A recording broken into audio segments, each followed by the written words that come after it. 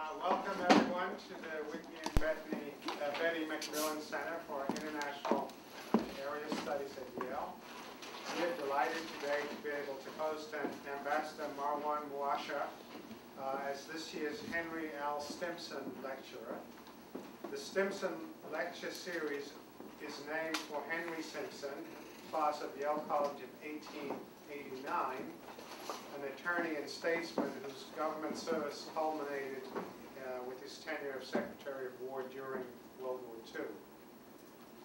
Since 1998, the Macmillan Center and Yale University Press have had an arrangement in which lectures by distinguished diplomats and foreign policy experts invited by the center are then published by Yale University Press. Previous Stimson lectures have included Political Order in Changing Societies by Samuel Huntington and Arms and Influence by Thomas Schelling. Ambassador Muasher is a Jordanian national whose career has spanned the areas of development, diplomacy, civil society, and communications. He began his career as a journalist for the Jordan Times and then served from 1985 to 1990 at the Ministry of Planning. In 1995, Ambassador Muasher opened Jordan's first embassy in Israel, and in 1996 he became Minister of Information and the government spokesman.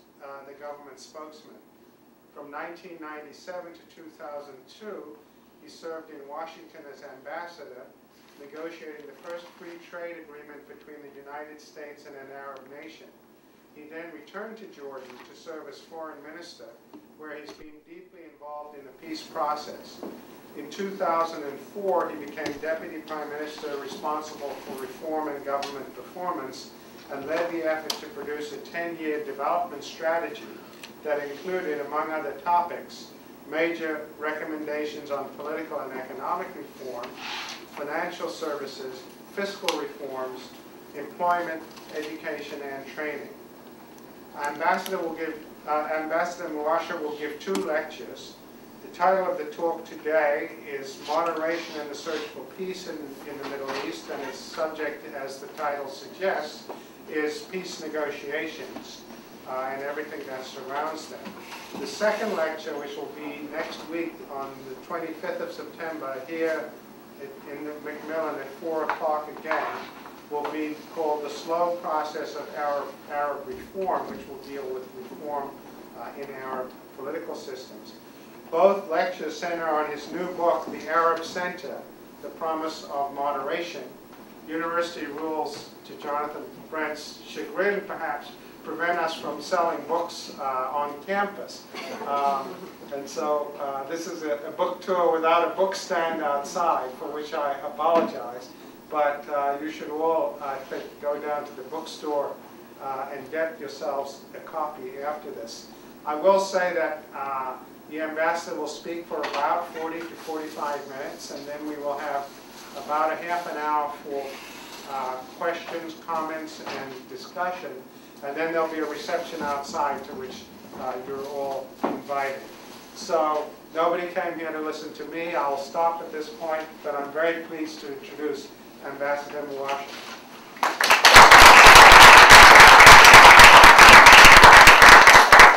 Thank you so much. It's a pleasure to be here again at Yale. The book is published by Yale University Press, by the way. It's not easy to be a moderate in the Middle East these days. It has been called a leap of faith sometimes, an act of courage, or just plain suicidal. But there has never been a time, in my opinion, where moderation is more needed in our area than today. This is a book about Arab moderates, their successes as well as their failures. And I talk about 2 principal issues in the book, that of peace and Arab moderates' attempts to bring about a peaceful resolution to the Arab-Israeli conflict, as well as the issue of reform, where I believe Arab moderates have failed the most in instituting a real and serious political reform process in the Middle East. Most Arab politicians kiss and don't tell, as I say. They serve in government, usually for a long time, but when they leave, they rarely record their experiences.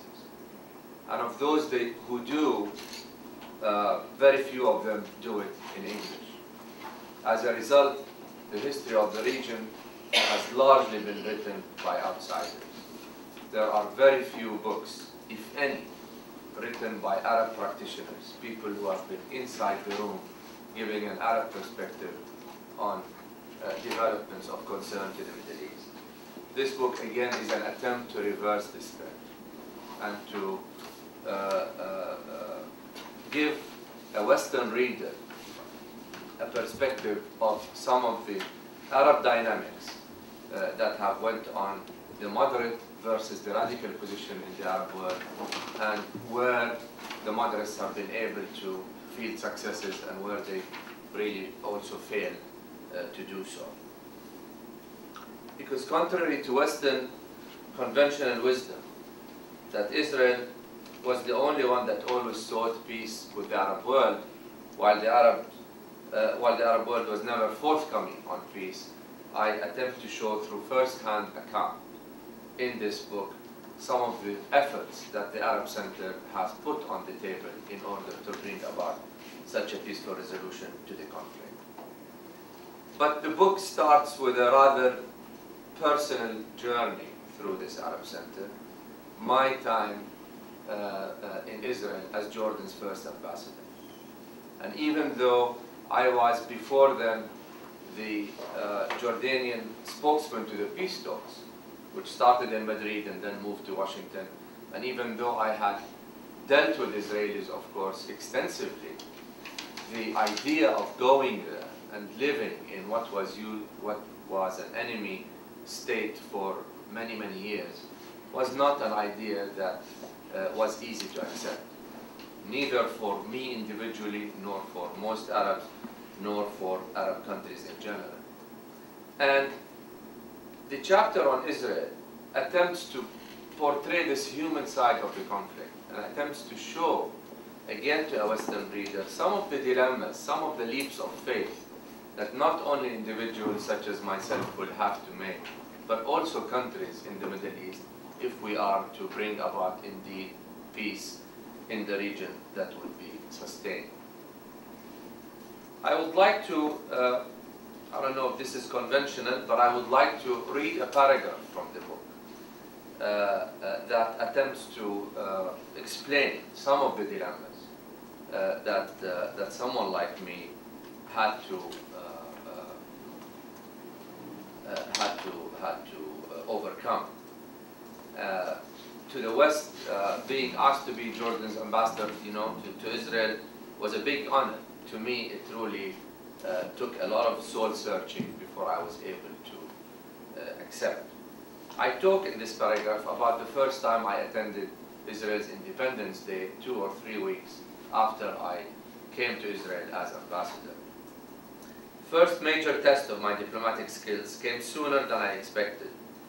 Less than 3 weeks after I arrived, Israel celebrated its independence. In any other country, this is a joyous occasion, celebrated by the diplomatic corps.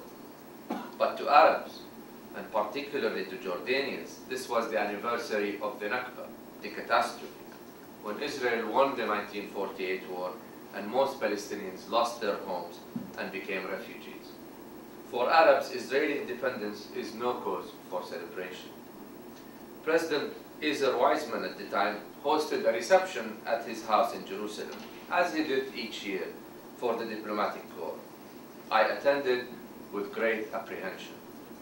Thinking that my face was still unknown, I hid behind the veteran Egyptian ambassador, Hamad Bassiouni, who had been there for 16 or 17 years, and hoped to manage with a handshake with President Weizmann and make a quick exit. As soon as the president saw me, he raised his glass of wine and announced to the crowd his great joy that the Jordanian ambassador, for the first time in Israel's history, was present. Nearly 20 television cameras fixed on me. Correspondents asked how I felt. I could not say I was happy because that would offend every Jordanian and Arab. And as ambassador, I could not say I was sad for fear of offending the Israelis. So I said that I hoped the day would come when all the peoples in this region could celebrate their independence. The moment passed, but the scene of how I was to behave was set. I moved from this journey through the Arab Center to the last 6 months of King Hussein and his efforts to consolidate an Arab Center that is based on peaceful relations. He was in the States, of course, in his last 6 months getting treatment for his cancer, and I was then the Jordanian ambassador to the US and witnessed some unique events during that time, including not only his efforts to facilitate the Wye River Agreement between the Palestinians and the Israelis, but also his decision to change the line of succession and what that meant for him and for the Arab Center as well. But there is a big chunk of the book that is devoted to the period between 2000 to this day of peacemaking. And it's a period that, to my knowledge, has not been covered not just by an Arab, but by anyone, including by Americans who were involved in peacemaking during that era. I talk about two principal initiatives, both of which were put forward by the Arab Center. When I speak about an Arab Center, I mean Arab moderates, were put on the table to advance because of peacemaking. First, the Arab Peace Initiative of 2002. The initiative that was started by then Crown Prince Abdullah of Saudi Arabia, and that was unanimously passed by all Arab states in Beirut in 2002. Little has been said, unfortunately, about this peace initiative, either in the West or in our area, and that is partly, we are partly, as Arabs, to blame for it. But I would like to highlight some of the key points behind this initiative because I believe it is the most important development that has taken place in this decade as far as Arab-Israeli peacemaking is concerned. For the first time in the conflict, Arabs put forward an initiative that does not only address Arab needs, a Palestinian state and end to the occupation, a two-state solution, but also Israeli needs as well. The Arab Peace Initiative put on the table 4 major offerings to Israel. The first is a collective peace treaty and normal relations, not between Israel and neighboring Arab states with which Israel has a territorial dispute, but also between Israel and every single member of the Arab League, all 22 of them. The second is collective security guarantees.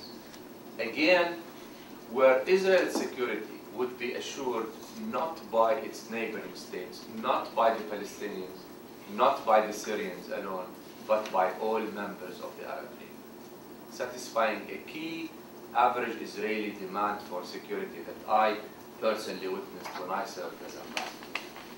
The third is an offer to end the conflict and have no further claims, meaning that in return for a two-state solution, there will be no pre-67 claims by Arabs on Israel's territory.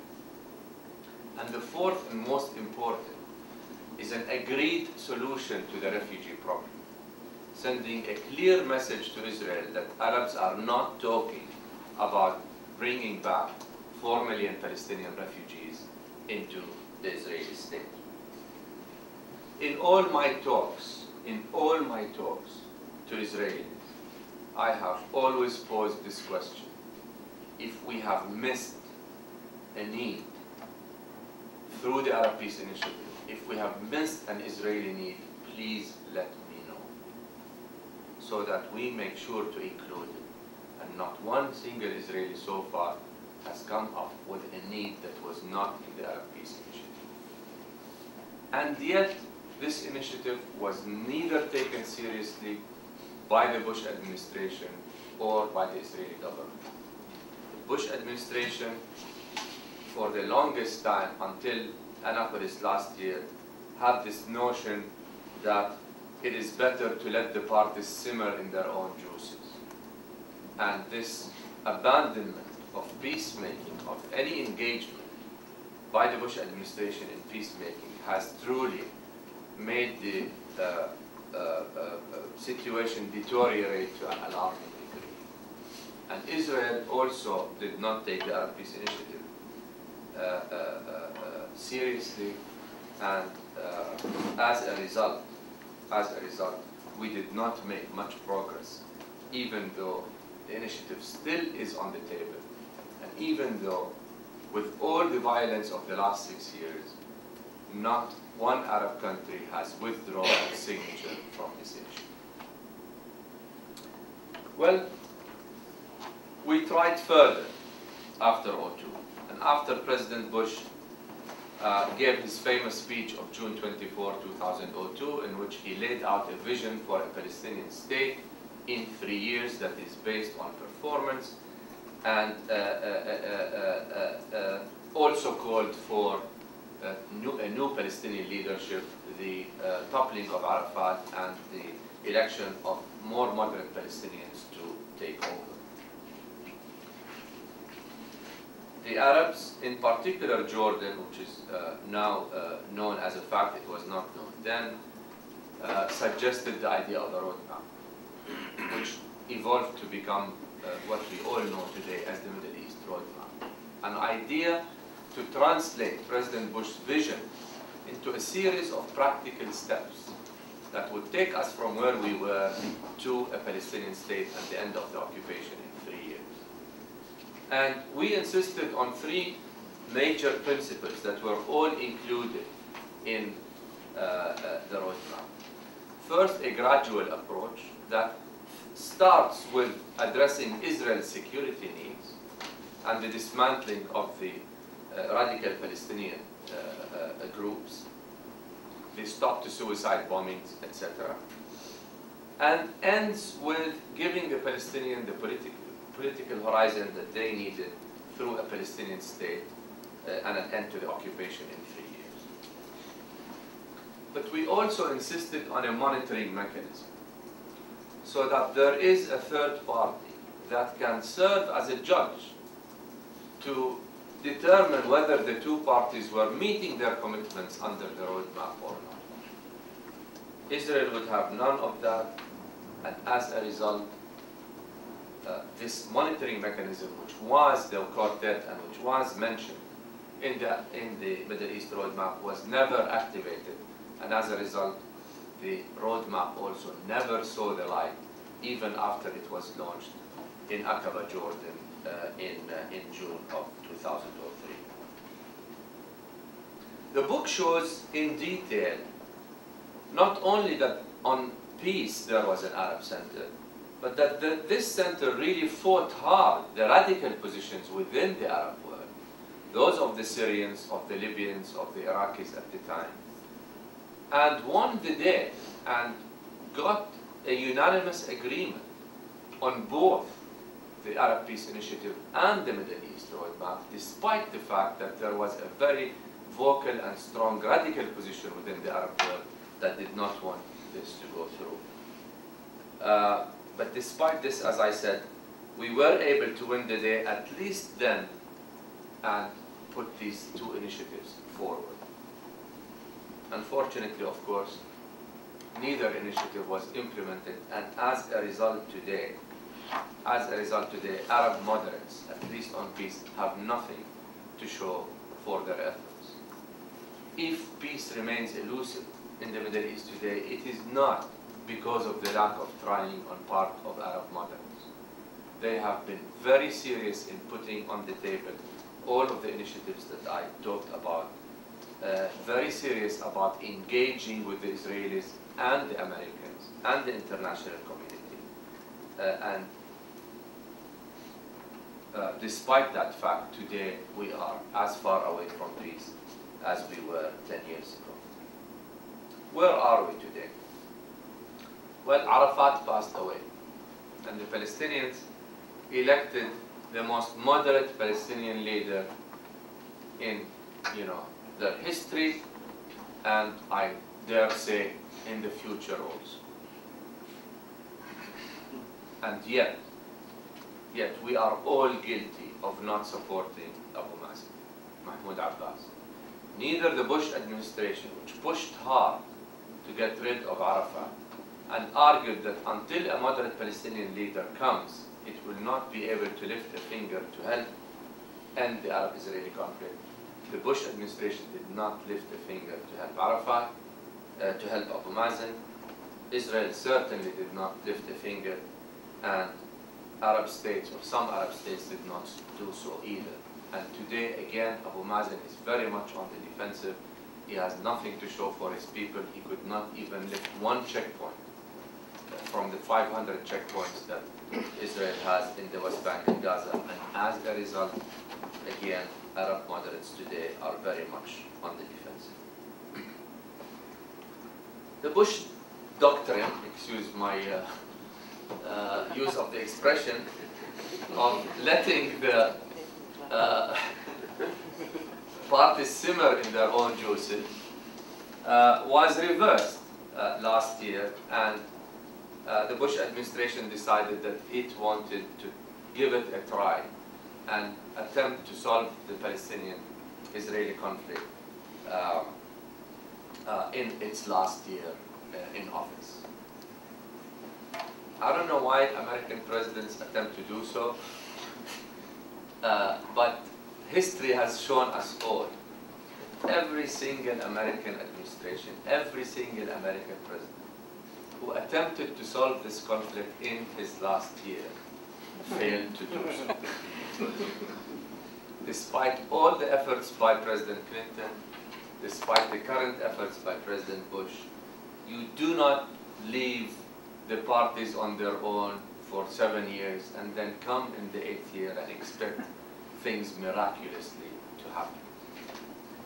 All successful interventions by US presidents have come in their first term.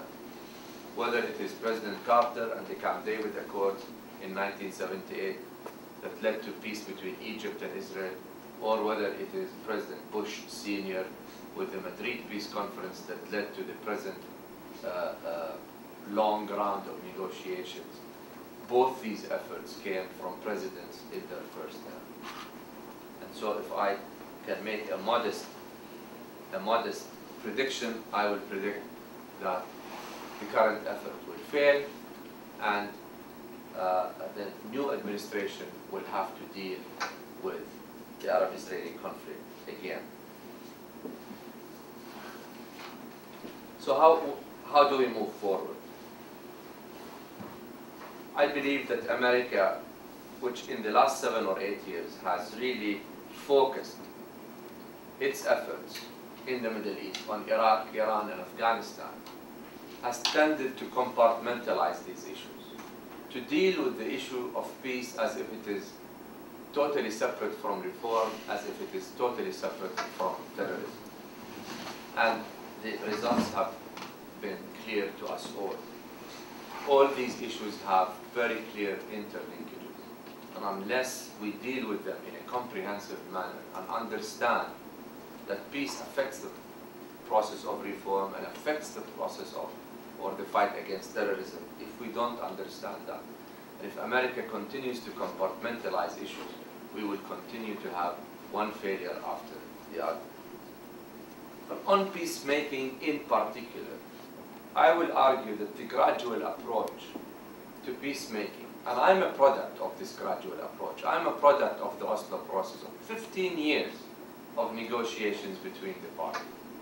This gradual approach, which preached that you deal with the easier issues first, and you build trust through that among the parties until such a time when the trust allows you to tackle the more difficult issues such as Jerusalem or refugees or an end to the occupation.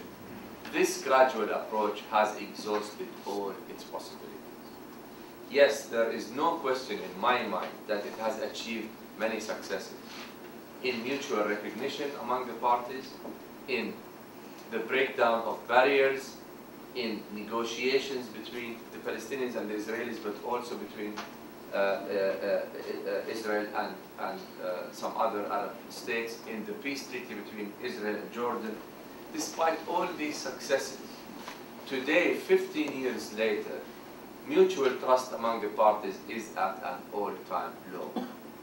And I doubt that any amount of negotiation between the two parties will get us nearer to a final settlement that is different from what the parties have already agreed to through negotiations among them. I will claim that we are not in need of a political solution because such a political solution exists today.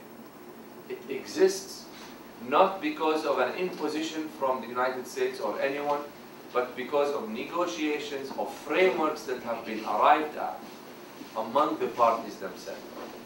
When President Clinton offered the Clinton parameters at the end of his presidency in 2000, he did not have the luxury of prior negotiations on final status among the parties themselves. He had to, don't want to say make them up, but he had to guess what the red lines are, and he came up with parameters that were not, in fact, were not bad at all.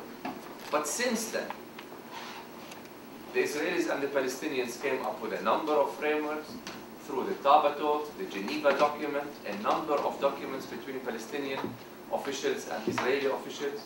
And the Arabs, which is the most important, have changed the goalpost through offering not peace between Israel and the Palestinians, but between Israel and the whole Arab world through the Arab Peace Initiative. These are all excellent sets of frameworks that can serve as a basis for a solution. What we need is the political will by the United States and the international community to move from conflict management to conflict resolution. Because if we don't do that, and if we don't do that quickly, the radical forces in the Arab world are rising at an alarmist rate. And next time you want to have negotiations among the parties, you will not be talking to moderates like me. You will be talking to the radicals for the foreseeable future.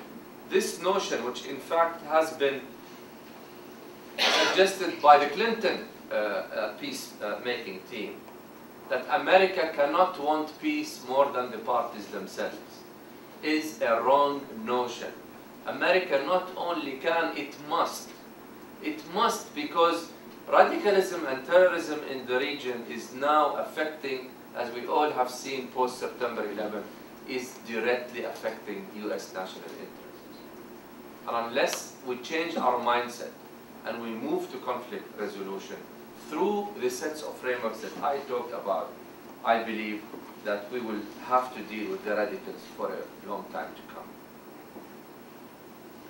A two-state solution that I'm talking about is not a sellout of Israel, as many in the United States would have us believe.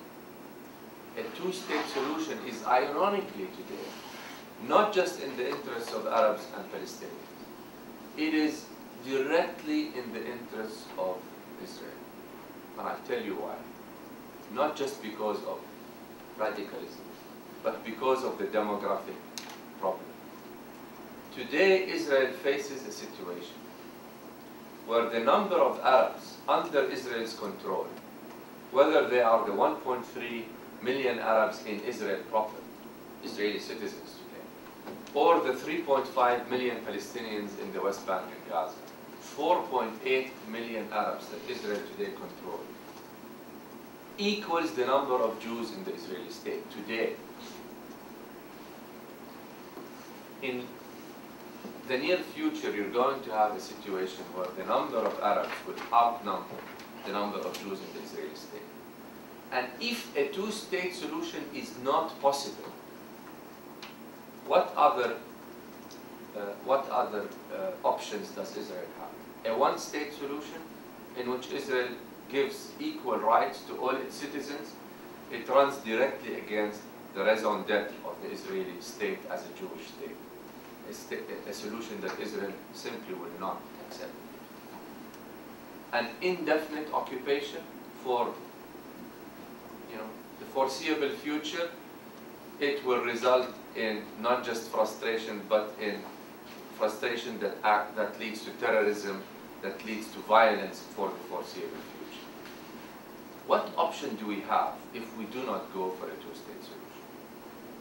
But so that I'm not accused of telling Israel what is in its interests, I chose in the book to read what Rabin gave in his final statement to the Knesset, in which he passed Oslo, or succeeded in passing Oslo B in the Knesset in 1995 by a vote of 61 to 59.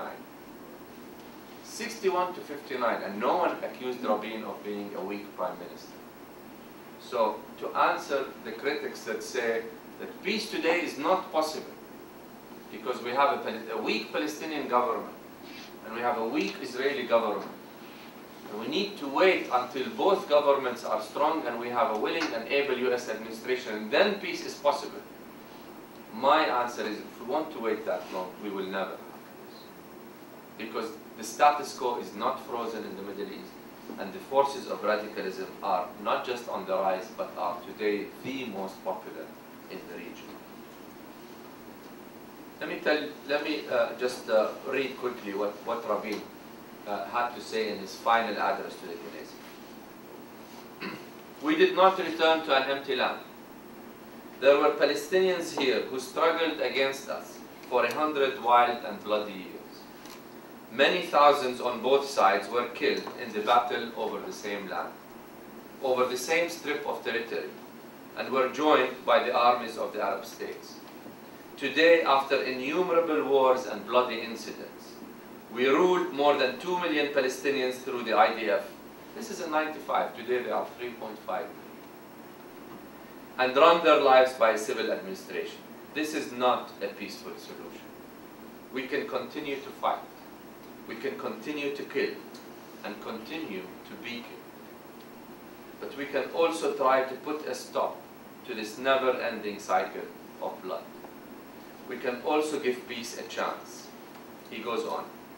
We preferred a Jewish state, even if not on every part of the land of Israel, to a binational state which would emerge with the annexation of 2.2 million Palestinian residents of the Gaza Strip and West Bank. Like I said, they are now 3.5.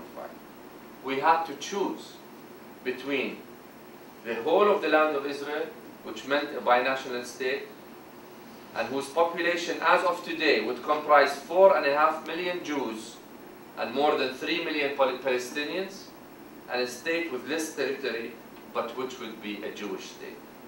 We chose to be a Jewish state. We chose a Jewish state because we are convinced that a binational state with millions of Palestinian Arabs will not be able to fulfill the Jewish role of the state of Israel, which is the state of the Jews. Today, of course, we've heard similar statements both from ex-Prime Minister Sharon and Prime Minister Olmert to the same effect. Unless we have a two-state solution, Israel today is in deep trouble, not only the Palestinians. Despite all this, as I've said at the beginning of the lecture, the Arab Center today is deeply in trouble. The Arab Center today is very much on the defensive in the Arab world. And why? Because so far it has been a one-dimensional center. It has been a center which has primarily focused on the issue of peace. And despite its valiant efforts, it has not been able to bring this peaceful settlement to Arab society. But it has failed to address other issues of importance to Arab society. political reform, good governance, economic well-being, and cultural diversity. And because it has neither solved the Arab-Israeli conflict nor addressed these issues, it has nothing to show today for its efforts. And as a result, it is a center that has lost its credibility. My main argument in the book, other than the issue of peace, is that for this center to hold, to prosper, to be successful and credible in the future, it cannot rest on the pillar of peace alone. It has to rest also on the other pillar of reform. So far it has not done so, and so far Arab moderates on peace have by and large not been moderates on reform, have not even addressed this issue, has been largely silent on the need for a reform process in the Arab world. And in the next week in my lecture, I will go into this issue of Arab reform and the slow process of Arab reform in great detail, and first attempt to explain why Arabs have not been forthcoming on reform, why the Arab world today is lagging behind most of the other regions of the world, if not all of the other regions of the world, in terms of good governance, and what can be done to institute a process where an Arab center emerges that is pluralistic, in other words, that believes in political and cultural diversity at all times, that is peaceful, in other words, believes in peaceful existence regionally, but also domestically, and where political forces domestically do not carry arms, and inclusionist in that it really accepts and includes all the ethnic and religious groups and communities in the Middle East. Thank you very much.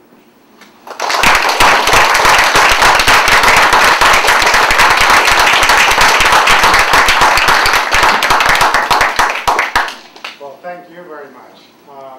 So now we have some time for questions and discussion. And okay. Yes, sir. I am an Arab, and I have a question. Like when you're talking about the Arab Center, like it fell on more than one level, on the level of delivering on peace and with ending the occupation, on the level of reform, on the level of democracy, on the level of development. Actually, there is nothing that this center has to demonstrate either to the Arabs or to the West, like on the level of democracy and moderation or development, or to the Arabs on the level of the national conflict with Israel. So how can, why should the West keep supporting this center, and why should the Arabs not move towards more radicalization, given that we have a clear now alternative with Hezbollah? Okay. So where's this Arab center going? Well, there are two schools of thought in the Arab world.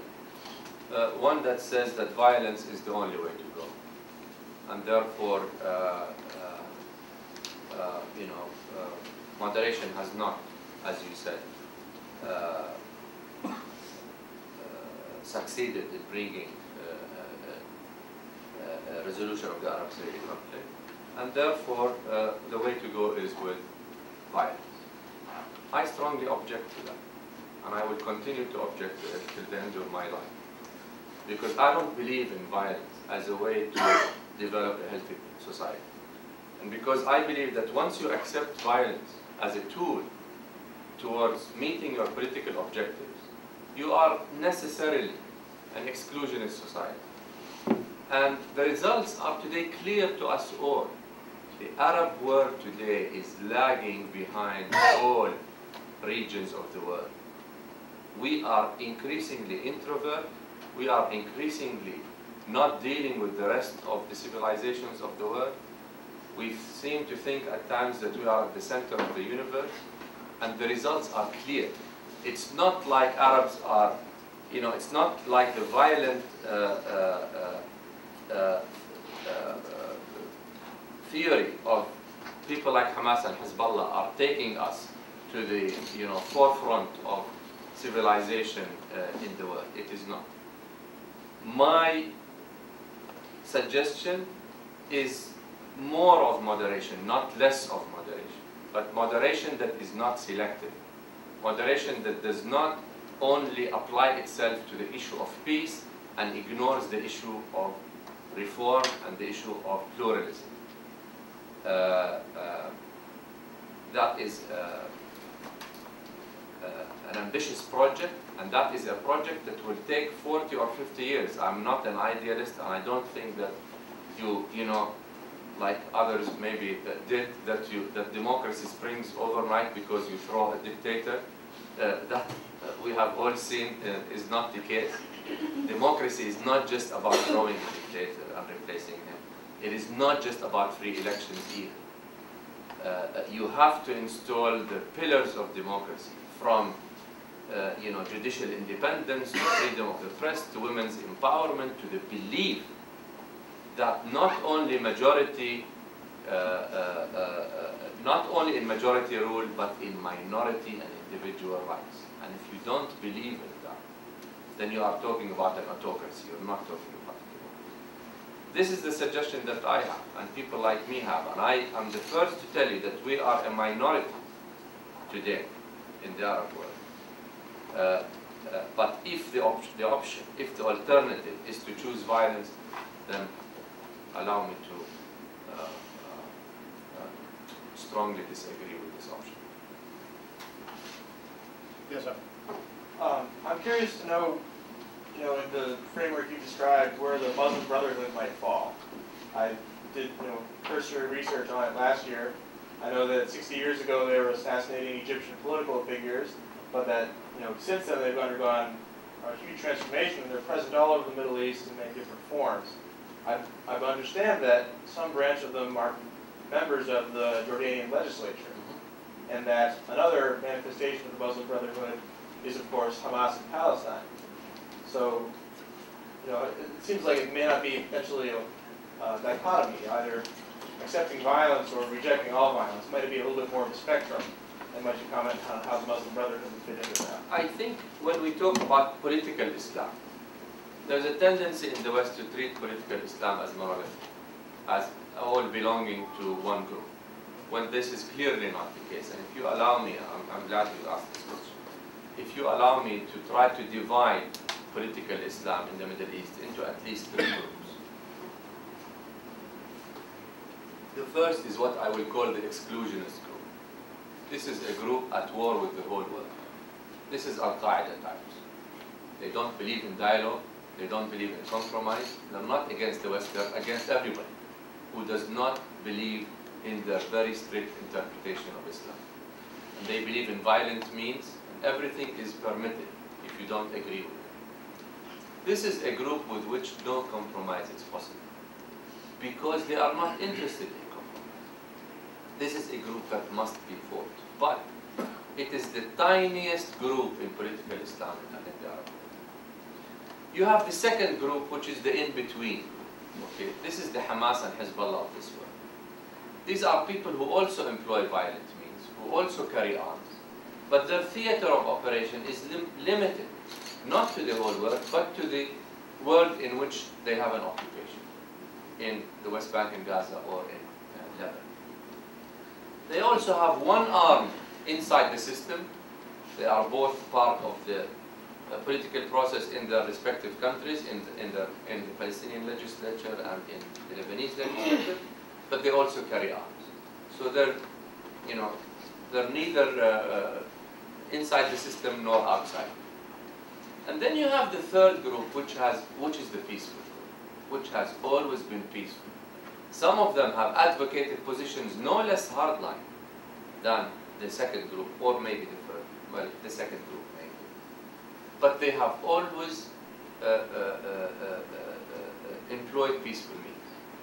The Muslim Brotherhood in Jordan comes to mind. Some of the political Islamic parties in Morocco, in Yemen, and elsewhere in the Arab world. And my argument is that you need to encourage the second group to migrate to the third while we fight the first. But we cannot deal with political Islam as if it is monolithic. I think there are 2 principles. I'll talk about this at length next week.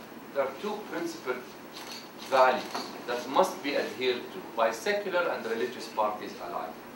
And I don't limit these to religious parties. All political parties in the Arab world must adhere to these two principles. One is peaceful means. You cannot be a political party and carry arms. You cannot dictate your views by force. Only the state carries arms. If you do that, if you allow yourself to carry arms as a party within the state, you are allowing that right to other political parties, and then it's a formula for civil war. It's not a formula for reform. And you have to also commit to the principle of political and cultural diversity at all times. Meaning that you don't use, democracy to come to power once, and then you deny others the right to do so, and you don't submit all society to your cultural or even religious views. Because if you don't respect individual or minority rights, you are again not talking about a pluralistic inclusionist system, you are talking about an authoritarian system. If these two principles are adhered to, then I would consider secular or religious parties to be part of the center. The Islamists are ruling in Turkey today, but I consider them part of the center because they employ peaceful means and because they believe in a peaceful rotation of power. Boris. Oh, I wonder how you would conceptually define moderation and radicalism, because actually much hinges on the understanding of those terms. Because if moderation is defined purely negatively in terms of avoidance of some extremes, like the Aristotelian definition of mean, like avoidance of excess and insufficiency, this is a purely negative definition which doesn't convey the understanding of some positive term or ends or aims which the moderates should pursue, maybe resolutely. And if you define moderation in some positive, primarily ethical terms, like non-violence or inclusiveness, I assume that those goals may be pursued through very radical politics, and they may imply some very radical confrontations with the enemies of inclusiveness or toleration or whatever, let alone the problem of reforms, which I believe may involve very radical confrontations with some wielders, with some current wielders of power. So in this sense, moderation would turn itself into radicalism, but defined in some substantive way. I believe in three. I believe I've put it in very positive terms. I'll give you three values that I believe the center should subscribe to. Should be pluralistic, meaning believe in pluralism at all times. Should be peaceful. You carry out your objectives through peaceful means, and it should be inclusionist. You include all of your ethnic and religious groups in your society. These are the three values that, to me, define the center. It is not a center that is along secular or religious lines. Religion is a very important part in politics in the Middle East, and I think it will remain so for a very long time. So we cannot talk about a separation of church and state in the Western sense, but we certainly can talk about a pluralistic, peaceful, and inclusionist society. I don't see why we cannot do that at all. We cannot talk about it as if all of this is going to come overnight. Again, when you talk about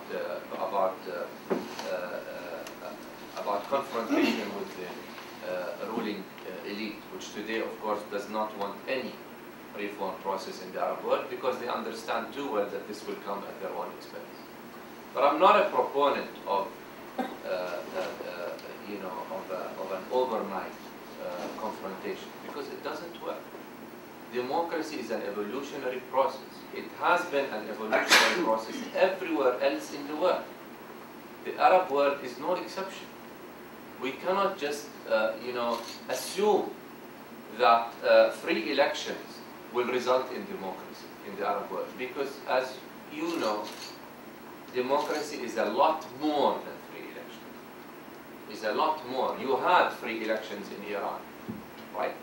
And then what happened? And then other forces were denied the right to politically organize. So it's not about just free elections. It's about instituting all the pillars of democracy, which will take a long time. But it must be started. And the problem with the political elite, in my opinion, in the Arab world today, is that they don't want to start at all. Their principal theory is, if you open up the system, the Islamists come in, they tell you. And therefore, don't open up the system.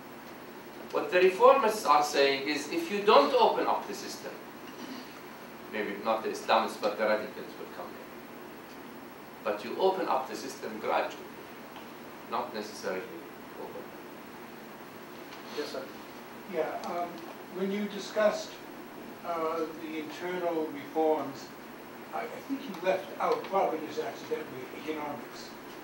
Better jobs, education, use of modern technology, and perhaps also the use of that oil money to lessen the gap rather than increase the gap between different...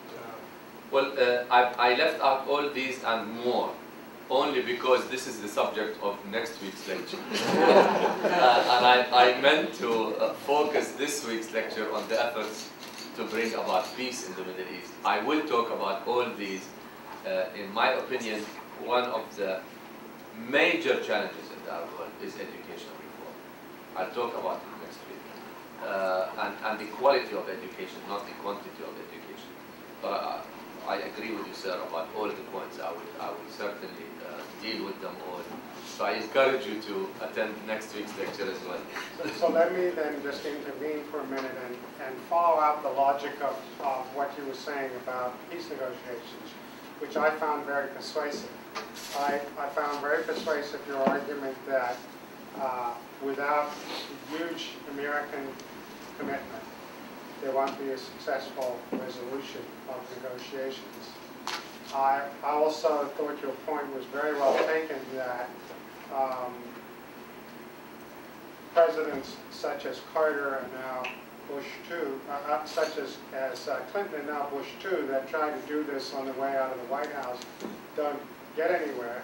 And I thought your point was also well taken that it was Presidents Carter and Bush 1 that made big progress, and they did this in the first term.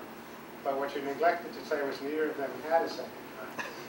And particularly now, for the evolution of American politics has made it virtually impossible, at least in the mindsets of people who run political campaigns, it's made it virtually impossible for an American president who's running for re-election to think that they can afford to lose Florida in an American election, that essentially Middle East, what America can do in the Middle East is now hostage to the politics of re-election in Florida. I mean, it's just the reality, and this is why, say, even Obama now, who's been quite progressive in the traditional democratic sense on many issues, is running a very pro-Israel foreign policy.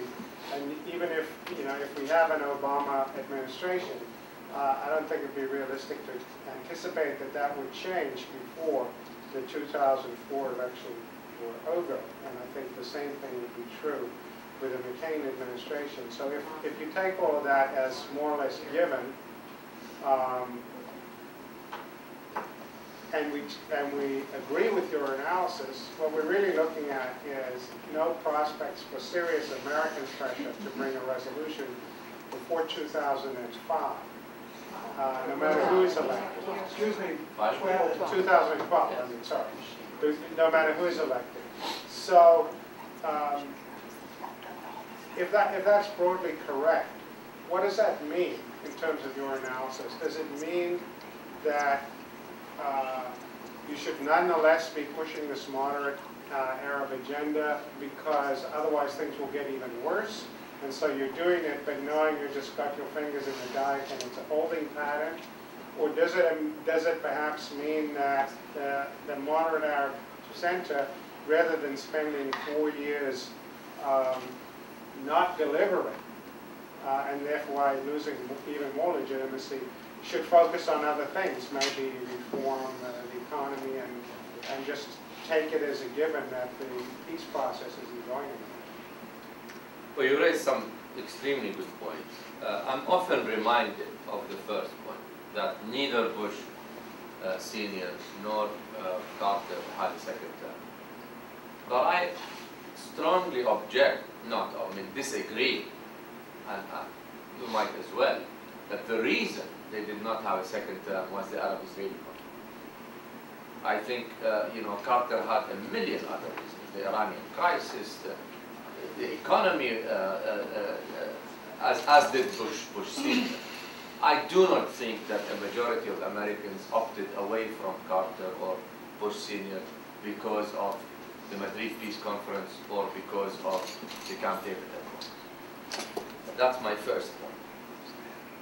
Second point is, I agree with you that both candidates, if you notice both candidates today, Obama and McCain, have said very little on the Arab-Israeli conflict. Very little. I mean, even somebody like me who's following this on a daily basis cannot really tell, okay, where the two candidates really stand on Arab-Israeli peacemaking. And it's a sign of the times, as you've said, but we need to change how we frame the issue. Because if we frame the issue that solving the Arab-Israeli conflict is against the pro-Israel lobby here, we're getting it wrong. This is what I'm saying. I mean, what I'm saying is this is a win-win situation. It's not you don't make the Arabs win by ending the occupation. You make the Israelis win too. Because if you don't affect a two-state solution, Israel is in big trouble today.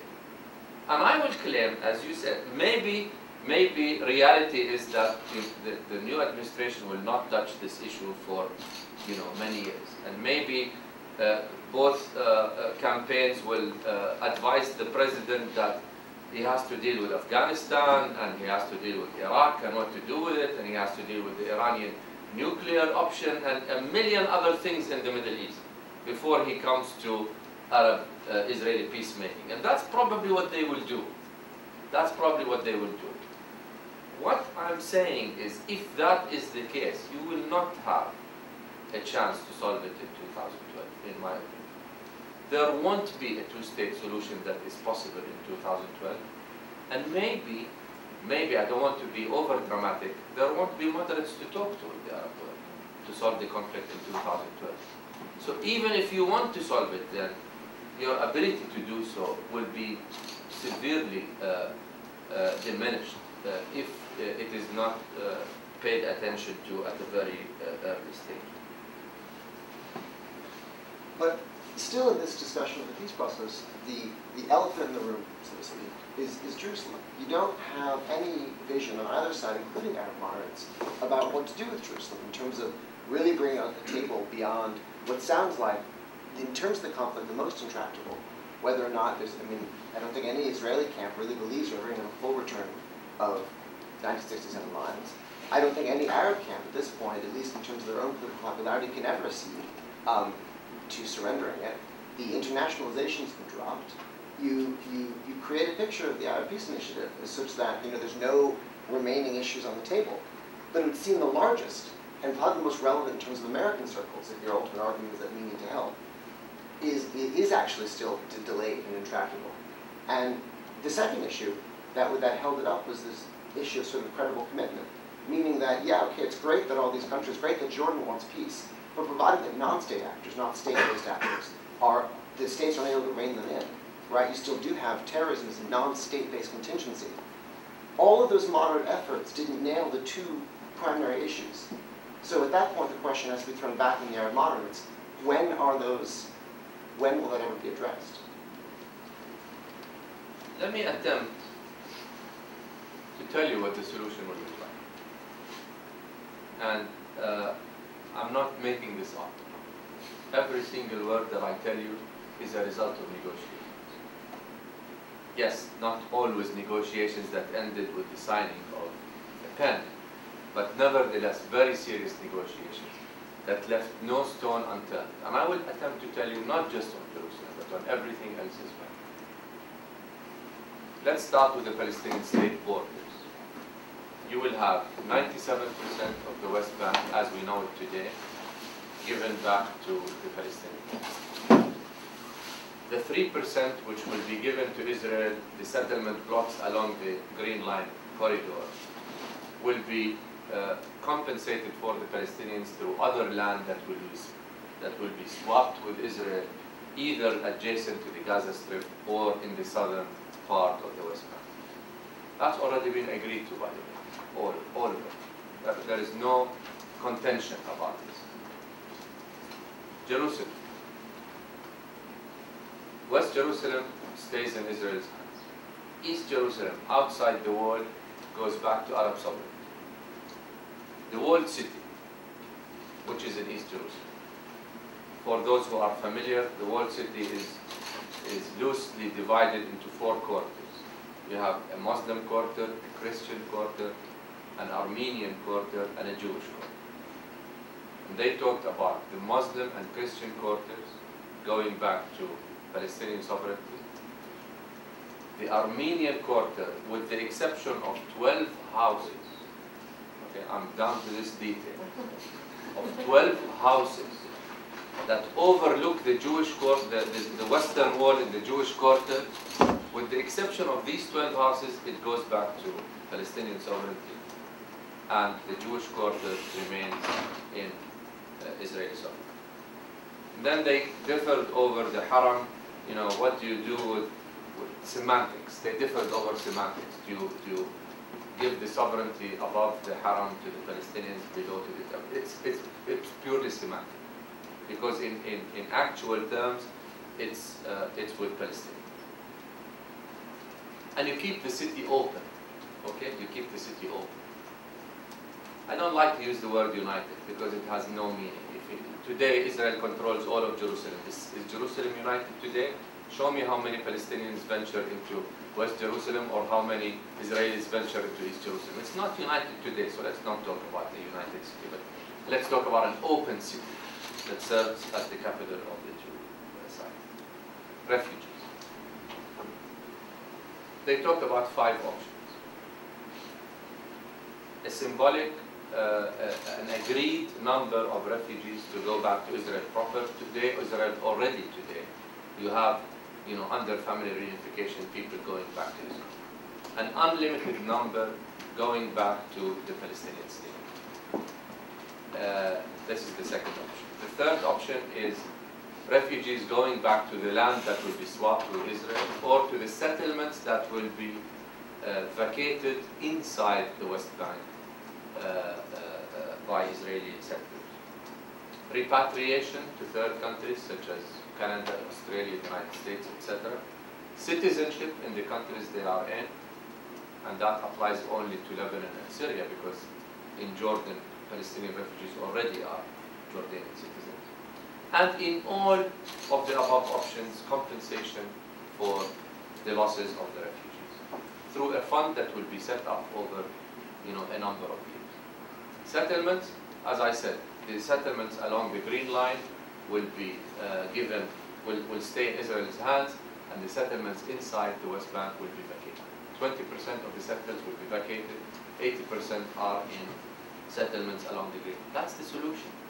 Okay, so you come and, you say, no, that's not exactly it, they did not exactly close it here and there. Yeah, I agree, but that's the solution. Any solution is not going to be far different from what I have proposed to you. And this solution has already been negotiated among the parties. You asked me about terrorism. You say, okay, the moderates are there, but what about those who oppose peace? True.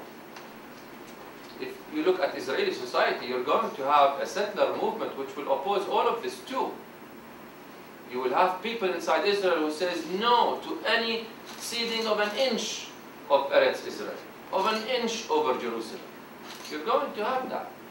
But that is why you change the goalpost. If the goalpost is an agreement today between the Palestinians and the Israelis, it's not going to be possible, in my opinion. Because the Palestinians will tell you, this is an agreement with half of the Palestinians, and the Hamas supporters will not agree to it, and the Israelis will tell you, how can we see Jerusalem and all this when half the Palestinians don't want peace with us? If you keep this agreement as an agreement between Israel and the Palestinians, you are allowing the opponents of peace on either side a major role. If you talk about an agreement between Israel and the whole Arab world, however, Hamas, Hezbollah, and the settler movement will become minor players. Because on the Israeli side, the average Israeli citizen will understand the importance of an agreement with the Arab world through which his or her individual security will be assured forever. And in the Arab world, they will understand that finally there will be a Palestinian state and an end to the occupation. And then moral and financial support for such organizations as Hamas and Hezbollah will all but disappear. And I believe that in such a context, you will have a clear majority on either side for peace. Yes, please. I was wondering, what do you think of the idea of the Iranians, Iraqis, and Libyans, say, all the oil-rich nations, if they could help the Palestinian people and get support for the peace process through paying for resettlement of those people. And this is just a comment. The young people in Jerusalem today don't care. They don't want to celebrate Shabbat because all the Israelis are in the Arab territories dancing on Friday night. And then Saturday, the Arabs are in Israeli areas dancing. That's really the interest of the young in that area. And it just aggravates me that one of the places that I was going to take, a girlfriend of mine exploded. There was an explosion there. And I was aggravated because the young people don't care about religion as much as their elders do. And that seems to be the situation. Well, I'm not sure I understand the question, sir. If what you are suggesting is that you're not suggesting that we take the Palestinians in the West Bank and Gaza and put them in Libya and Iraq, are you? No, I didn't mean that. I mean, the oil-rich money of those countries go to the resettlement of the Palestinians. I'm not naive. Sure. In the context of an agreement, in the context of an overall agreement, absolutely, you're going to have to use the oil money, as well as money from the international community, to deal with some major problems. You cannot have a situation today where, you know, the per capita income of Palestinians is less than $1,000, and then you have Israel right next to them with $30,000. It's a formula for disaster. Yeah. And the resettlement, and as you said, is going to involve major sums of money. That I don't see as a problem at all. The Jewish banks are going to help the Palestinians a little bit. Look, if you look at what this country alone has given Israel and Egypt alone, okay, since the Camp David Accord in '79, if you don't calculate the present value of money, if you just take the figures in absolute terms, $150 billion, okay, given only to Israel and Egypt over the course of the last 30 years. So, it is not, you know, it is not unfeasible for us to talk about a settlement, say, to the refugee problem of that order over 20 or 30 years. And not just by the United States, by the international community, by the Gulf states, by the European Union and others. A fund where $4 or $5 billion a year is given to the Palestinians over the course of the next 20 to 30 years to really improve their economic condition and get them up to par and establish a viable Palestinian state is not within, is totally within reason. Last question. So just a comment about the involvement of U.S. presidents in the peace process, and this is not in defense of the Clinton administration, but they were involved beginning in '93. Now they didn't initiate it, but they sort of helped along the way. Nevertheless, it didn't materialize at the end. But the question that I have for you is, because the peace process has not materialized so far, at least in the past 3 or 4 years, the question of nuclear Iran probably has become, if not more important in the Middle East, and what, if you want to call the moderate Arab relation to that, it's as important as the peace process itself. I mean, did we reach a point where the peace process is no more the central issue in the Middle East? On your first point, it is true that the Clinton administration was involved, but they were involved in the gradual approach. What I meant is that President Clinton only put forward a framework for final status solutions at the end of his term. The issue of Jerusalem, of settlements, of refugees was only tackled starting with Camp David, the Camp David summit in the summer of 2000, and then that's what I meant by the late involvement. As is today, President Bush today is attempting not a gradual approach, but is attempting to go for the full thing, an overall solution that will end the conflict, which I mean, good luck, but I don't think it will happen. On your second point, I'm sorry, can you remind me of it? It's the question of nuclear Iran. On nuclear Iran.